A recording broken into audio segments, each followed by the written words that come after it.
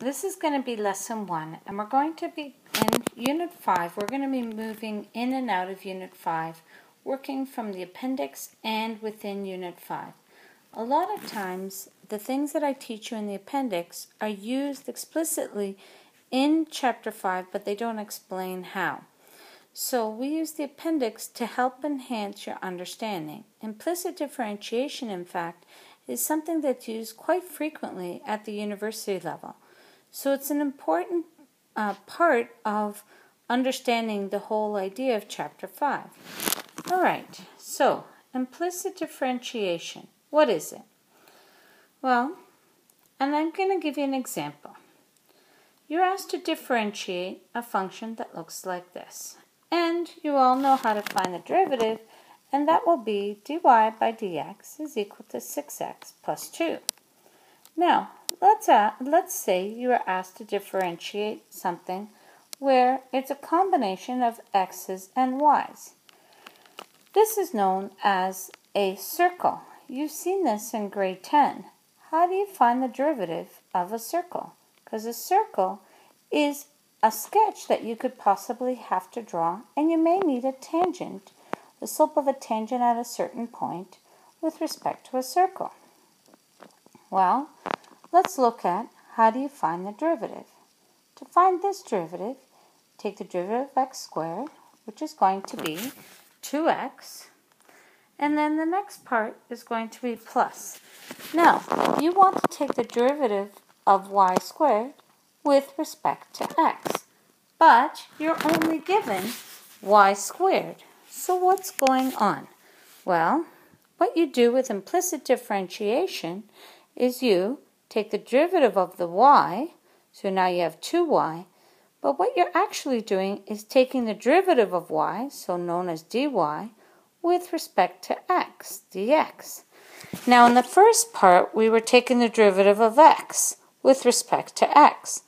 Dx by dx is just 1, so that's why you only have 2x here. But for this example, you're taking the derivative of y, still with respect to the original variable, which is x. So you're going to take the derivative of y with respect to x.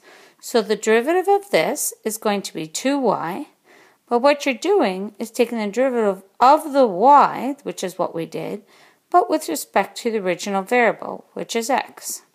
Now, what's the derivative of 25? Well, that's 0. What do you do with that function right now? Well, the whole point is you're supposed to differentiate. So you're supposed to get dy by dx by itself.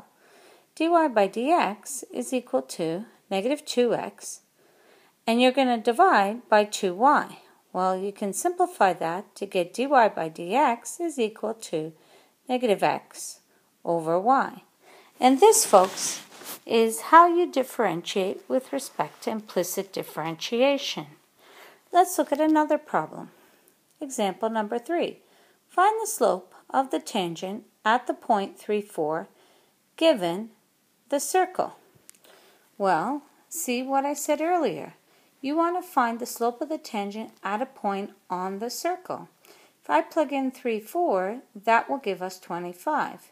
So we need to find the slope of the derivative of that circle, which we already did, folks, a little bit earlier on. And we found out it's negative x over y, and we have to plug it at that point 3, 4. Well, we plug in for x, and we plug in for y, and we find out that dy by dx is negative 3 over 4.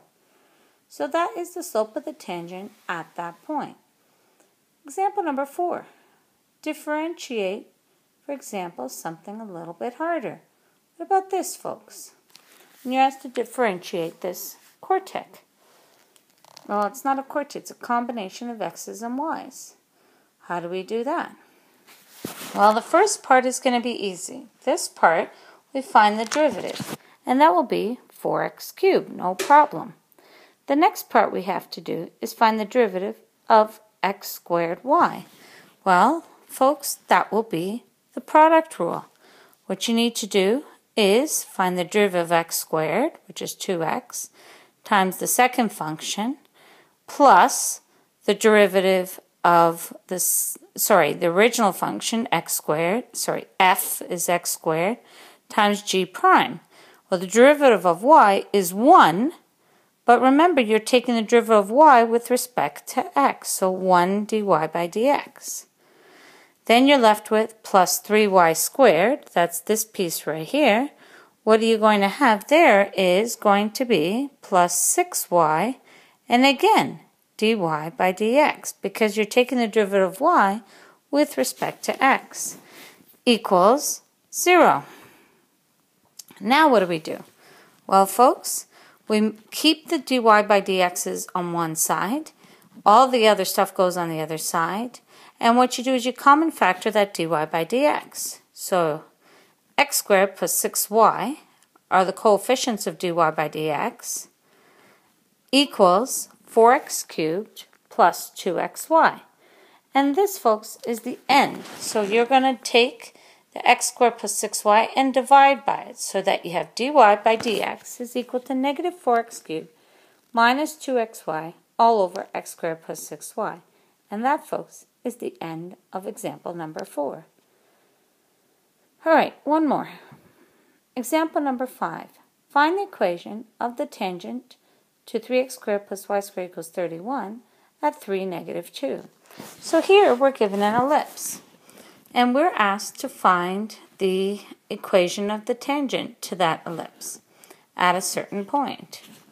So we find the derivative, which will be 6x plus 2y dy by dx equals 0. Isolate for dy by dx, and you get dy by dx is equal to negative 3x over y.